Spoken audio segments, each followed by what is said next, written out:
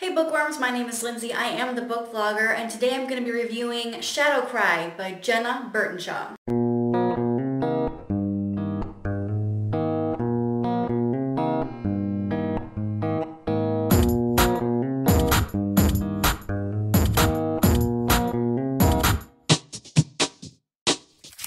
Shadowcry is a young adult fantasy novel about a girl named Kate who lives in a world ravaged by war and corrupt power. In this country, there are soldiers called wardens, and these wardens go from town to town collecting people and forcing them into a slavery where they help with the war effort. When Kate was 5, they came to her town and took her parents and left her in the care of her uncle. It's all a little bit more complicated than that, but you learn as the story goes on. I'm not going to give more than that. When the story begins, Kate's much older and she's been living with her uncle, and the wardens show up within about 5 pages, but this time they're looking for something specific. From this moment on, the book basically becomes a game of catch and release. There really isn't any downtime, and I think the entire book actually spans about 3 days. And let me tell you, a lot can happen in 3 days, except for downtime. There really isn't any downtime. The characters are always going, and I think in those 3 days, or this entire book, the main character only eats maybe 1 time, and just thinking about that makes me hungry. On the protagonist meter, I'm going to rate Kate pretty much up there, maybe a hair or 2 shorter than Deuce and Carrigan. Kate is special. Her name's lame, but I really like her. She has this fierce loyalty to her family that I don't think I've ever seen in a character before. She's not the kind of person who says, well, you know, I'll die if I try to help them, so I'm just going to let it go and live with it. There's never a moment in this book where she has any doubt that she has to do something. It's her duty to look after her family. At this point in the book, she has 0 fighting skills. When it comes to one-on-one combat, she's basically a DID. However, she is a magical badass. Untouchable when it comes to skill. That magical ability, that skill of hers doesn't protect her in her world, but I wouldn't go against her in any other realm. No way. I'm hoping that in future books, she might learn how to take that ability of hers and use it to protect herself in her current world, in the world of the living. If she can do that, if she can use it to protect herself and become a badass in her world and a badass in other realms, then I think that would actually put her above Deuce and Carrigan. Predictability in this book is so-so. It's not really the kind of story that you can predict where it's going. It's not exactly a cut and dry mystery type story. But there are 2 situations where prophecies come up. Not exactly prophecies, they're more like visions and superstitions, but they come up and they do give you an idea of how the story will end. I hate prophecies in books. Authors like to put them in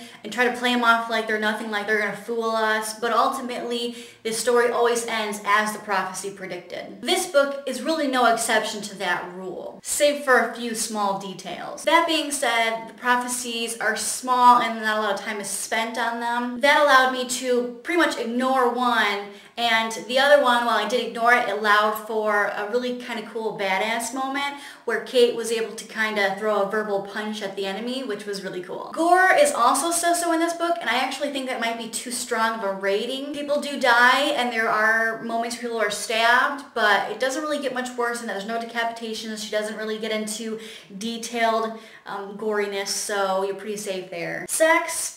None. There isn't any romance in this book whatsoever. There's no kissing, no flirting, no lingering looks, nothing. After all, we are talking about only 3 days here. There is definitely possibility for romance in the future. There was certainly something there between a couple of the characters, but they never had a chance to play it out. This book has an amazing amount of imagination in it, and it reads like butter. Imagine hot butter melting over a slice of toast and absorbing into its depths. That's how this book reads, and because of that, it earns the Cuties Pick Award. You can learn more about Cuties Picks by going to my website, link below. There you can click on the icon in the right-hand panel. It will take you to a page that explains what the Cuties Pick is, and you'll also get to see the Cuties Picks of the past, although at this point there has only been one other. To give you an idea of how awesome the imagination is in this book and how smoothly it reads, I'm going to read to you a paragraph right from it. I only hope that I can do it justice. He ran his thumb across a deep scar on the palm of his right hand, a curling brand made by searing hot iron into flesh. The same brand that had once brought him back to life from the furthest reaches of death. After 12 years, it was still as raw as the moment it was made, and sometimes he thought he could still see a few sparks of fire smoldering inside the wound, burrowing down a little deeper year after year. So that's the end of part 1 of my review for Shadowcry by Jenna Burtonshaw. If you haven't read the book, this is pretty much the end for you. Give me a thumbs up. If you'd like to watch the book trailer or the unboxing of Shadowcry or any other videos that I have, just click this button here and it will send you to the end of the video where you'll find links for those. Everyone else, follow me into the spoiler room. Spoiler alert! To avoid spoilers, leave now. Spoilers activated. Welcome to the spoiler room. If you're new to the spoiler room, all you really have to know is that here we discuss the book in more detail. I am going to spoil the book, so if you don't want to hear spoilers, then you should probably leave now. There is so much I loved about this book. I loved when Kate connected to the veil and frost grew up her arms and over her body. That was so cool. Come on, that is cool. I loved that her eyes changed colors as her magic grew. That was really neat, such a great visual. And I love that as the story progressed, the veil and the land of the living kind of started to connect a little bit more. Like she could see the spirits when she wasn't even trying.